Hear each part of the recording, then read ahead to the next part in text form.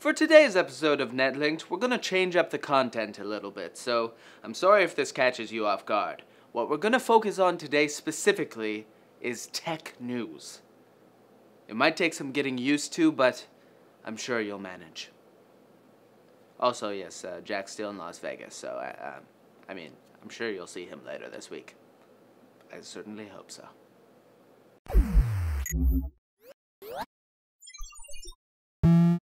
Apple's iPhone 7 will apparently look pretty much the same as the 6S when it launches this fall. The Wall Street Journal reports that Apple is saving their major redesign for the next iPhone, which will launch in 2017.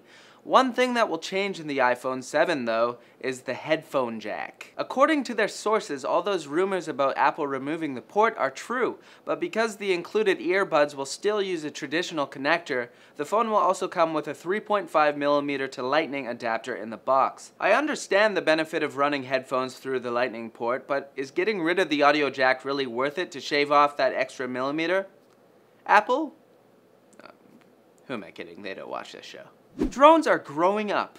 They just don't need us anymore. Israeli company Airobotics has a drone system that takes care of launching, landing, flying, and even swapping batteries autonomously. Well, not entirely. A worker will use the accompanying software to set flight paths, monitor camera feeds, and whatnot. The drone, called the Optimus, can carry a 1 kilogram payload for up to 30 minutes as it patrols a facility, conducts safer equipment inspections, and reminds workers that they're constantly being watched, so no funny business. Great news for industrial facilities and for rebel drones that won't have to worry about swapping batteries when they revolt against humanity.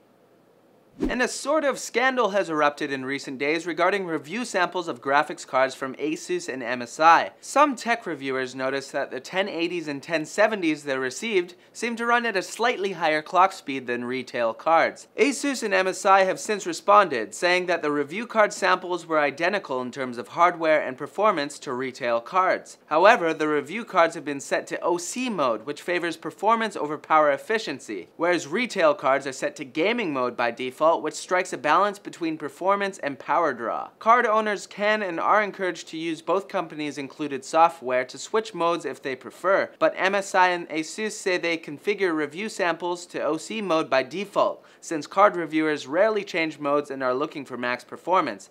What do you guys think? Is this underhanded or merely a misunderstanding? Leave a comment. It's time for shorter news stories said more quickly than the others.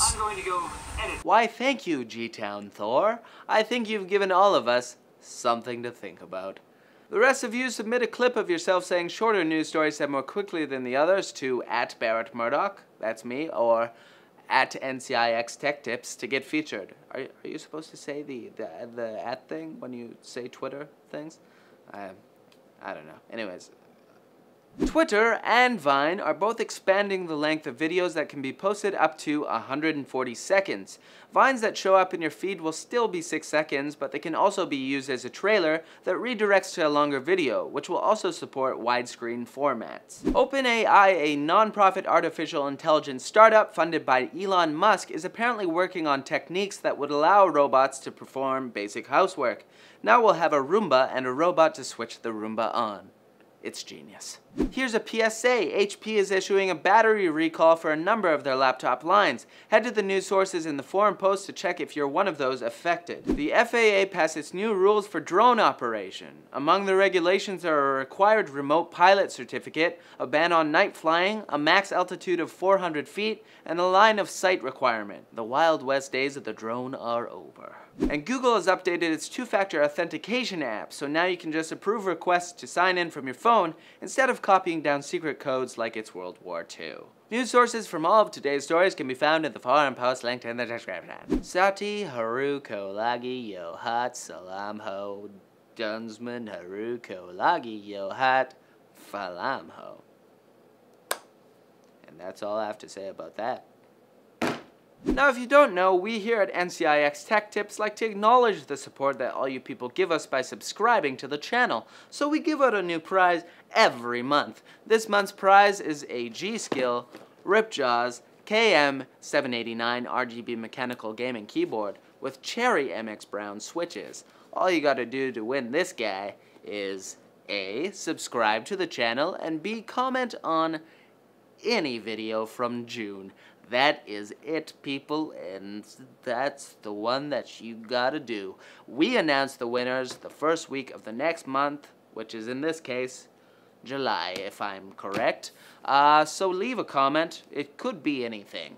Literally anything, most likely something to do with the particular video. But if you want to wax poetic about your exotic bottle cap collection, for example, be my guest. Anything could happen, and we're open to all possibilities here at the Tech Tip Station. Alright, that's it for Netlink Daily, guys. Thanks for watching. Click over here to watch more videos. Follow us on the social medias over here. And don't forget to like and subscribe for more videos like this from NCIX. So, how'd you like the new content in this episode? You like the whole tech news thing, or do you want us to go back to doing tech news? It's really important to us. Please leave a comment. I will read them. Farewell.